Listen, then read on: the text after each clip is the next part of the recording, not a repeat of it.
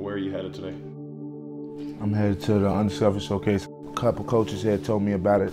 It could be a great experience because there are college coaches there. Looking forward to just going, showing my talents and stuff.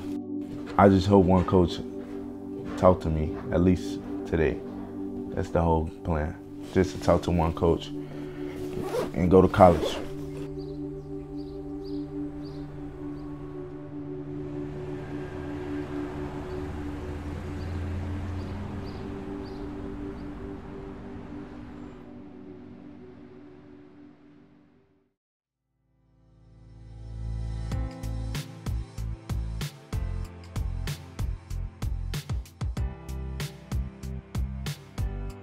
After 12 years of running this event, it's turned into a real community thing where a ton of people pitch in their time, all for this opportunity for kids who finished their senior season, who don't have a college to go to come in a gym and play in front of 100 college basketball coaches and hopefully walk out with a full scholarship that will change their life.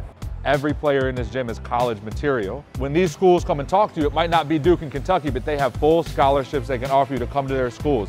Utilize basketball to further your academic achievement and do other things with your life. So respect your teammates, respect the coaches that come and talk to you, play hard and have fun.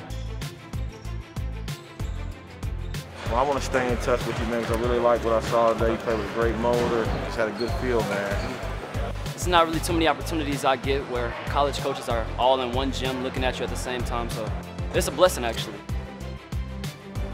Before today, I really was going to give up because I felt like I put in all this work just for nothing. The coaches walk up to me and says they like the way I played. It was a good feeling. If they offer me a scholarship today, I'll take it. I'm trying to take this as far as I can go. Hello, it's Charlie Harris here, midway through freshman year at Western Wyoming. I'm having fun out here, 6th man of the year. I'm very thankful to be here. I feel like the Undiscovered Showcase impacted my life. As y'all can see, I can't stop smiling. We all know about Derrick Rose, we know about Anthony Davis, we know about these great basketball players that came out of Chicago to make the NBA.